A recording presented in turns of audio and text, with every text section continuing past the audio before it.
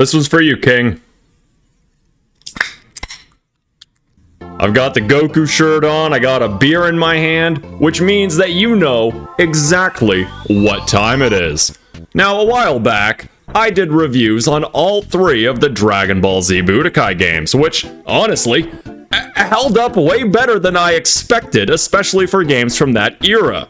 But there was a natural course of progression with those games. Each one went a little further in an attempt to better mimic the anime they were based off of, while also still trying to be fun and interesting fighting games, which is hard. It's really dang hard. I really commend them for that, because trying to put the fast, frantic action of Akira Toriyama's steroid-fueled magnum opus into the confines of a somewhat competitive fighting game is not an easy task to do. But that's the thing, the Budokai games were more fighting games than they were Dragon Ball Z games.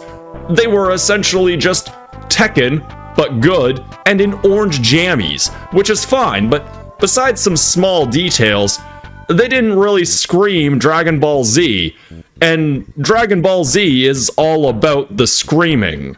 And this is where Budokai Tenkaichi comes in. Budokai Tenkaichi absolutely screams Dragon Ball. You could fly anywhere, fight anywhere, blow up anywhere.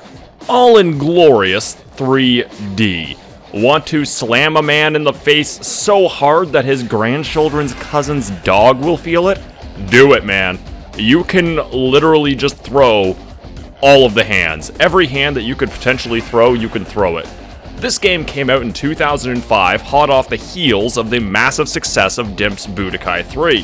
Bandai handed the reins over to Spike, who mostly published games made by other developers, most notably the Fire Pro Wrestling series, and I guess Danganronpa? I've never played that one, maybe I should at some point though. Budokai Tenkaichi promised us a whole heck of a lot, being touted as the ultimate Dragon Ball Z game, and wouldn't you know it, it's not very good. Like, it's fine, I guess, and it looks the part, but it feels very off. Thankfully, though, a lot of suckers bought into the hype, and it got a much better sequel in 2006 on both the PS2 and the Wii. And this is more like it. This game absolutely delivered on the promise of being the ultimate Dragon Ball game, allowing you to fly and freely explore the wonderful world and characters that Mr. Toriyama so lovingly made. So, how do you improve on something that is literally damn near perfect? Well, you just get rid of that pesky 2 on there, you slap a 3 on that bitch, paint it green, and inject it with every steroid known to man, and some known only to 5th dimensional imps. Budokai Tenkaichi 2 was already the game they promised us the first time, but then Spike came in with their massive testicles carted in a wheelbarrow and went, "Yo, we ain't even done, bitches." And in 2007, they launched Budokai Tenkaichi 3 on the PS2 and the Wii, and this was both the best and worst thing that they could have ever done. The best, because this game is fucking awesome. The worst, because there is no possible way they can actually follow up on this. Yeah, no, BT3 is the peak. It's the best Dragon Ball Z game. Hell, it's the best game based off of an anime. Everything about BT3 shows that the developers not only perfectly understood Dragon Ball, to a near autistic level might I add, but understood it to the point where they could just make a game that accurately simulated it, while also being a legitimately good fighting game. Now, it's been a while since I've actually played BT3, with this time being the first time in, damn near 20 years. Do you feel old yet? Budokai 3 turns 20 this year. Man, remember being fucking 11 and playing that? I don't. I didn't play it until I reviewed it, and I regret that greatly. Almost as much as my parents regret my existence. And going into this review, I'm going to level with you, as I frequently do. I already knew exactly how I felt prior to writing the review. This game's fucking excellent. It transcends time. That is how good it is. Now, enough of me telling you how good it is. Here's a video of me explaining how good it is. We'll go over the modes later on, but for right now, I want to discuss the roster of Budokai Tenkaichi 3. Budokai 3 was the biggest roster in Dragon Ball Z game history at the time, with an astounding 43 fighters, which, I mean, doesn't really sound like a lot, but when you think about modern fighting games launching with about half of that, yeah, 43 sounds pretty damn impressive. Tenkaichi 3 has 161. Yeah, you didn't mishear that. If somebody threw a punch in any episode of Dragon Ball, it's pretty likely that they're here. This is the second biggest roster in any fighting game ever made. And the first is Tobal number 2. And if I had a nickel for every fighting game with character designs by Akira Toriyama that had the biggest roster in fighting game history, I would have 2 nickels. Which, really, in the grand scheme of things, is not a lot. But how the fuck did that happen twice? Now, technically, you could say it's 98. The game does cheat a little bit to get that number up, but it does it in a rather clever way. See, there's 3 versions of Adult Goku. Each one has access to different moves, transformations, etc., but each transformation actually does play differently, almost to a wild extent. Super Saiyan 3 Goku does not play like Super Saiyans 1 or 2, so technically, while yeah, it's the same guy, it's a vastly different playstyle to the point where I could understand someone liking to play as base or Super Saiyan 2 Vegeta over, say, Super Vegeta. And there's also some deep fucking cuts in this roster. We have pretty much every main character, yeah, even Chaozu's here! He was seen in a single cutscene of Budokai 1. I am pretty sure this is the very first time Chaozu was ever playable was in the Tenkaichi games. We got the entire Ginyu Force, a bunch of movie characters, fucking Tambourine, 2 flavors of Tao Pai Pai, even Arale is present and accounted for. Also, just throwing this out there, but can we get more characters from non-Dragon Ball related Toriyama works in Dragon Ball games? Like, seriously, Namco, get cozy with Square Enix for a second. Like, let's get Chrono in Xenoverse 2. I don't care if it doesn't make sense for him to fly, it just saves me the time of having to make him myself. And because you haven't heard me gush about this enough, you can even play as characters in their Grade Ape forms, even if they never appeared in the show. Nappa, Raditz, Kid Goku, Turles, even Vegeta's dad, who keeps his beard! We could play as the most suave ape in the galaxy. Holy shit, that's funny. We've got 3 whole-ass Frieza grunts, and for whatever reason, this guy is just Frieza Soldier. The hell is that?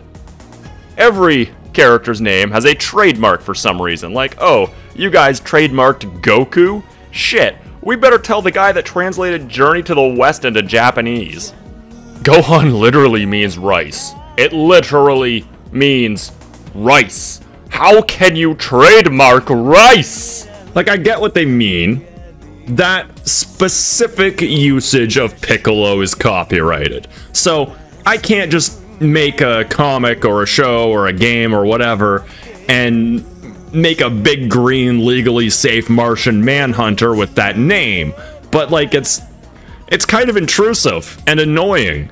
And you never see other fighting games do that. Like, imagine if Capcom did that with Street Fighter. Like, now you just can't have a guy named Ken that wears red and whose wife left him because he invested in the wrong cryptocurrency. Although there was that one time where he had his name changed for the toy because Mattel thought that people would confuse him for another Ken. And we don't need anybody teaching Barbie how to spam DPs on Wake Up. But hey, you know, if this is all I can bitch and complain about this far into the video, clearly the game is doing something right. And it absolutely is. Once we get to the gameplay, this might seem like a standard run-of-the-mill 3D anime arena fighter, which, that was a lot of words, but that assessment could not be more wrong. The key difference between Tenkaichi 3 and, let's just throw out any of the My Hero Academia games. is momentum. Each of your attacks actually pushes you and the opponent forward, providing this sense of an actual struggle and not just two action figures slamming into each other. You actually have a lot of control over your attacks too, being able to launch opponents up, down, left, or right at will. This provides the player with a ton of freedom, making this less of a fighting game and more of a sandbox for you to just completely fuck up. That being said, it's also a damn good fighting game that's way more technical than some would think or even expect from a Dragon Ball Z game. This game even has mix-ups, like the, big boy fighting games that you see at major events like EVO, since you can attack high or low, forcing your opponent to block in that direction to avoid getting hit by a big, meaty, thick combo. Oh, and those levels that have a lot of shit to break, they've got a lot of shit to break. Buildings, mountains, trees, a truck. No planes though, so we can't replicate that time that Nappa totally didn't kill those pilots because Tien, with his 3 fucking eyes, saw their fucking parachutes. There's even nighttime stages, which allow certain Saiyan characters to transform into their Great Ape forms, and unlike Budokai, the transformations last as long as you fucking want them to. Yeah, no getting out of SSJ because you just, didn't sit there trying not to shit your pants. The key word of this game is freedom. You have all of the freedom, so much goddamn freedom. In a lot of ways, Tenkaichi 3 reminds me a lot of UFC 3, in that UFC 3 was about making you feel like you're actually fighting. Tenkaichi 3 makes you feel more like you're actually an angry space monkey man throwing hands with a stretchy green guy. The game doesn't make you feel like you're playing a game, but rather engaged in these high-octane kung fu super fights with massive energy beams and sick-as-fuck combos. And the controls demonstrate that really damn well. You string together combos with Y, which can also lead into heavy smash attacks if you end your combo with a press of the X button. The L and R shoulder triggers control your altitude, while A blocks your face from face punches. And B is your fast as fuck boy button. And unlike Budokai, which required motion inputs for charging, Tenkaichi just maps it to ZL, which is way more efficient. And just like Budokai 3, this game also has beam struggles, which are not only way cooler, but are also more likely to destroy your fucking analog sticks. I have lost so many fucking controllers to this game. But here's the catch. I'm not playing the PS2 version for this review. I'm playing the Wii version. And with it being the Wii, I also have to talk about the alternate, less good control options. On the Wii, you have 3 different controllers you can play with. While the classic controller offers a similar experience to the PS2 version, and the GameCube controller is just a slightly worse version of that, playing with a Wii Remote and Nunchuck is both the coolest fucking thing ever, and the most frustrating fucking thing ever. For whatever reason, I couldn't seem to get combos that I knew on the regular controller to come out. It doesn't look like they truncated the move list to make up for this control style, but the timing feels off and different, and many times just mashing A will make your smash attacks come out anyways, so you don't really need to learn the combos. The D-pad is also used for charging, which sounds stupid, but not so stupid that it can't be used for later games in the franchise that aren't on the Wii. Wait, what the fuck is that? And with this being the Wii, obviously, some sort of motion controls have to be included. And to be perfectly honest with you, they're awesome. Let me rephrase that. They're fucking awesome. We've all done it. If you say you've never spiked your hair up in the shower and pretended to go Super Saiyan, or just randomly threw out a Kamehameha while doing the motion when you thought nobody was around, you're lying. And now that weird little habit actually has a practical use sometimes. It's definitely slow and not really ideal, but damn if it isn't cool or fun to do. And really, that's the point of a video game. I find it weird that I have to say that, but while the Wiimote and Nunchuck isn't the best way to play the game, it is the most fun. Initiating a beam clash is definitely a bitch though, because a lot of times I would just get hit. Until I realized that you don't need to hold down the D-pad to throw out a move, you can just throw it out. And the beam struggles are, they're definitely a thing with the Wiimote. I sure hope I don't look fucking stupid doing this. And the only issue I have with the gameplay is that maybe some of the roster is a bit samey. Even worse, a lot of them are just not good to play as. Like, I can't see any reason to ever play as Kid Chi-Chi, Android 8, or Dr. Wheelo? Really? He's here?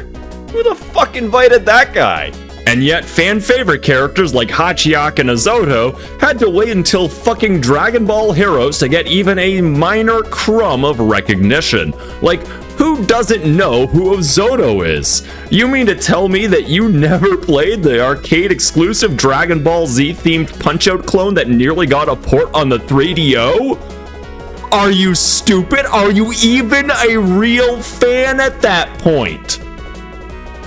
Okay.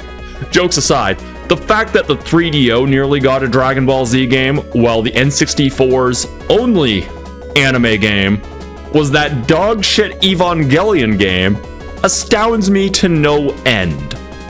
Pretty much everyone from OG Dragon Ball sucks to play as, mostly because they can't fly, which is fine because, you know, save for my man Roshi, I don't really play as them. Fun fact, Master Roshi is actually my favorite character. Yeah, he's a bit of a goofball, and yeah, okay, he's a creep, but he's jacked as fuck. He is the guy who can slap your girl's ass and then dare you to fucking do something about it. In fact, he won't just stop at her ass. He'll grab your ass too. I'll only do the latter. Like, what fucking use are you ever going to get out of Devilman? What's he gonna do? Just rip off Android 18's tits and eat them while she bleeds out on the floor? I may have gotten him mixed up with another Devilman. But I mean, what are the chances that there's two anime characters out there, both called Devilman? That would be weird. That would be a copyright nightmare. Nobody would be able to figure them out, get them straight, or anything of the sort. It's like having two guys named Goku. It just... pandemonium! Insanity, even! But actually, some of the weaker characters do have use. Devilman actually has a beam that deals more damage based on how... oh boy. Based on how evil his opponent is. And today on Shit I Never Expected to Say, a fighting game that takes into account the morality of its roster. I mean, hey, if Mortal Kombat 9 has a meta based around every fighter's breathing habits, why not? And there is a ton of this kind of shit. Like, if your opponent's power level is canonically higher than yours, your punches won't make them flinch, but transform, and suddenly this tower of muscle will go down harder than his voice actor's defamation case. Or just pick a Raleigh, who's cute as fuck, barely flinches, hits like a fucking truck, and causes even the burliest of motherfuckers to think twice about playing who can punch the softest. There is so much attention to detail in damn near everything in this game. Like, Goku's hair looks different based on how it looked in the anime at the time. I'm shocked they didn't include a movie version of Goku that makes the game run at 60 frames per second. Also, just like the Budokai games, this game allows you to customize each character to a certain degree. Unlike Budokai though, not the moves. So it's just passives and stat buffs. You can do shit like make Hercule hit like Mike Tyson, or turn Guldo into a defensive monster, or even just simple things like making it so that Master Roshi can fly. You also get a password for each character, which is, of course, needlessly long, allowing you to share your custom fighters with the friends that you totally have. Also, there are broken as fuck red Patara versions of each character that equips them with items you can't normally get. This is great if you have that one friend that treats you like shit over, but your mom forced you to go to his birthday party that year despite the fact that he never went to yours, while some other kid you didn't really know picked up the slack and you kind of bonded as much as you could in a single afternoon while playing through Mega Man 2 with them. But enough of hearing me gush over how good the gameplay and the attention to detail is. Now, here's a couple minutes of me just gushing about the sheer amount of fucking content. I review boxing and MMA games. I am not used to this. Having modes beyond just career and versus blows my tiny fucking mind. drives me fucking insane. This game has a lot. For starters, story mode, basic Dragon Ball Z story, retold for the 1000th time, but now we've got GT and OG series shit. BT2 had this really cool semi-open world RPG mode where you went around exploring, leveling up, and fighting stronger enemies while hunting down the Dragon Balls, and this is just menus. Menus with cutouts sliding across. Oh, okay, look.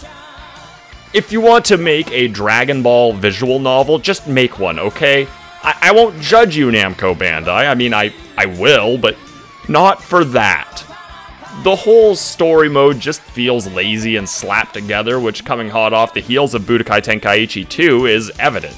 Like, they blew their whole load just on that game, then didn't really feel like doing something similar with this one. It's not terrible, but it's clear just where the effort was. Each saga also has a character guiding you through it, and then ends when they pass the torch off to someone else, which is treated with the same amount of fanfare as when a very special guest shows up on screen in a bad 90s sitcom. Almost like Vegeta is just Piccolo's weird, kooky neighbor who's always coming up with get-rich-quick schemes. Besides the story mode, we also have Ultimate Battle, which is where we'll find Sim Dragon. A mode that honestly perplexes me. It's probably the worst thing about this game. You're given a limited amount of energy, then spend 10 in-game days training and sleeping to boost your stats in preparation for an upcoming fight against a randomly selected opponent. And honestly, while I think this could be cool, a lot of your stat buffs are decided by the absolute worst dice rolls. Almost like playing a game of D&D, but the DM cursed your dice. Overall, I didn't spend much time in this mode. It didn't really interest me, but I'd like to see it more in-depth in a later game at some point. I think having to manage your fighter's training, sleep schedule, and all of that could be kind of fun. It just isn't here. But on top of that, we also have Mission 100, which is essentially just event match from Smash Bros. You have a bunch of fights, all with different variables and win conditions, and they're actually pretty fun. It's not as wild as Smash's version with, like, you know, giant Donkey Kongs or that fucking fight against Giga Bowser, but it's still kind of neat. It offers a lot of challenge that the main game doesn't, and I like that. Last in this menu is Survival. It's just a basic survival mode, enjoy it. The last major mode is World Tour. This is where you'll find the World Tournament, as well as a couple other variations of it. It does do this weird thing where it's on this sort of timer, so you can't just pick what version you want to play, and instead have to wait for it to go down before a different type of tournament becomes selectable. But if you don't want to wait, you can just go to free mode, but you don't get any sort of reward for your efforts. Each variation of tournament offers something new. World Tournament is your standard tournament, with only the World Tournament stage, which obviously means ringouts are in effect and are even more annoying than ever here. The knockback is heavily reduced on this map though, but you're still more likely to win or lose by ringout. Sometimes, the opponent will even just fly into the wall, netting you a free win. Big Tournament is just that, only, you know, it's big. That's it, that's the difference, it's just bigger. Cell Games has survival mode rules and only occurs on the Cell Games arena. Other World Tournament allows you to play on any stage, and unfortunately there is no other World Tournament arena, which would have been, you know, awesome. But no, we gotta make do with what we've got. You can play as any character, but the stage itself is always random. But then we have the biggest tournament, the Yamcha Games, which randomly selects a fighter for you. You could get lucky and land on someone like Super Saiyan 4 Gogeta, which my cat definitely approves of, or you could be like me and have to fight as Garlic Jr., which is like having to ice skate uphill. And of course, the tournament ends with you fighting the man himself, and I couldn't beat Yamcha. I could beat Metacooler and Baby, but not Yamcha. Lastly, we have Duel, which is your standard versus mode. You actually can mess around with it a fair bit with options for the timer, announcer. You can even toggle destructible environments and transformations on or off. There's even a goddamn tag mode, allowing for large-scale 5-on-5 battles. Suck it, Dragon Ball fighters. I joke, but that game's actually pretty awesome. Even my cat agrees. It's also the only mode where you can actively trigger fusions. You can also save replays of your matches here, so if you manage to do some cool shit, you can show it to your friends to prove that you actually did beat Red Potara Super Saiyan 4 Gogeta with Chi-Chi. And at this point, you might be thinking, I haven't seen you take a sip of that beer yet.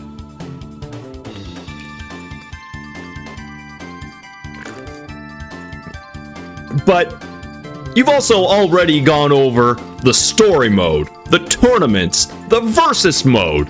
What else is there? This game couldn't possibly have more content.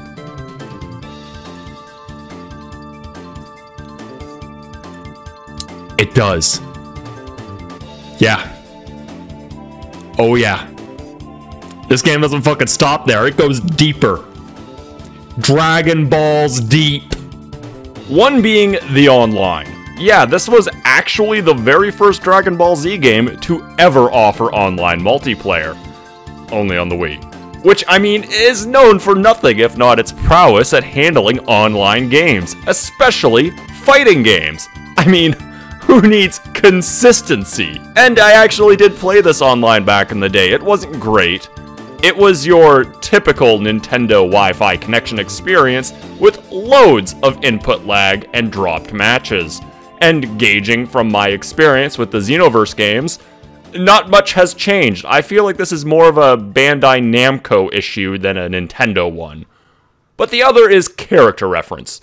Normally, I wouldn't dedicate a whole section of a review for this, but it's honestly a pretty good place to start if you're new to Dragon Ball. Here you can do things like read about your favorite characters, view their models and various outfits, which even reference shit that doesn't actually exist. You can even find out who voices who, except for those times where it's wrong. But most importantly, you can hear just how much of a total judgmental bitch Chi-Chi is. Can't judge a book by its cover. Even a polite delinquent's a delinquent. This is Trunks' powered up form. Those muscles are abnormal. Like, Jesus, Goku. Dump this broad. Don't settle for that negativity, King. You're better than that. But wait. There's actually even more. The thing with good Dragon Ball games is that people really stick to them. Like, to an autistic level. It wasn't often that we got good Dragon Ball games, but when it happened, it was huge, and Dragon Ball Z fans absolutely told you about it. And much like every game ever made by Bethesda, except Starfield, Budokai Tenkaichi 3 has a massive modding community keeping the game alive. And some of them are just, you know, stupid things. Let's add Thomas the Tank Engine and have him fuse with Goku. Oh, shit like that. But somebody made a whole ass Tenkaichi 4. Yes, they pulled a Thanos while waiting for Namco Bandai to bring out their own and said, fine, we'll do it ourselves. And made a, I shit you not, sequel. By fans. Not even getting paid. This mod looks fucking great. They added a whole new intro, new mechanics, expanded the story and roster to include events and characters going right up until Superhero. They changed how the menus look, even went so far as to include whole-ass new costumes for damn near the entire roster. If you've played Tenkaichi 3 to death, I highly recommend checking out this mod. Team BT4 did a great job. If it wasn't already kinda clear, I love this game. I love it. With every inch of my being, every molecule in my heart, every blood cell that's going through my veins. I actually went into this review thinking there was no way that it was as good as I remembered it. I was likely just looking at it through Super Saiyan Rosé tinted goggles. And honestly, it's even better than I remembered. It's like bumping into an old friend that you haven't seen in years, catching up, and discovering that they are just as awesome as when you were kids. Everything about this game is amazing. The fast-paced action, the attention to detail, everything about Dragon Ball Z Budokai Tenkaichi 3 helps make this the best, most satisfying game in the entire franchise. And that's why I have no choice but to give this over 9,000 out of 5. It's so good that 17 years after it came out, we're still talking about it.